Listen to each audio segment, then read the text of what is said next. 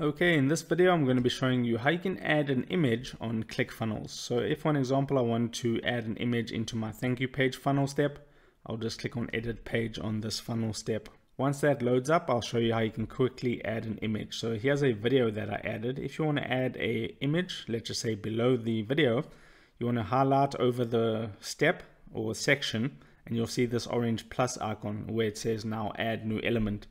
Click add new element, and then you'll see this pop up appear. So you just have to go down to media, and here you can see it says image. Click on image, and now you can see this is a demo image. So now you need to insert the image. So just click on it, and you want to select here. So the placeholder image is here at the moment.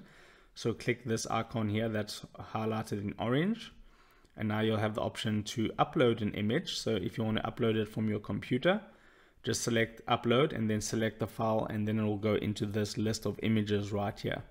So for an example, if I want to add this image, I'll just select it once it's uploaded, then select add image, and now you can see the image is on the page. So that looks a little bit too big, so you can click into it and you can change the size. So I'll just put like 300 here, and then that actually looks pretty good. So you just change the image size by selecting this image width and image height. Okay, so if this helped you out, drop a like onto this video, and I'll see you in the next one.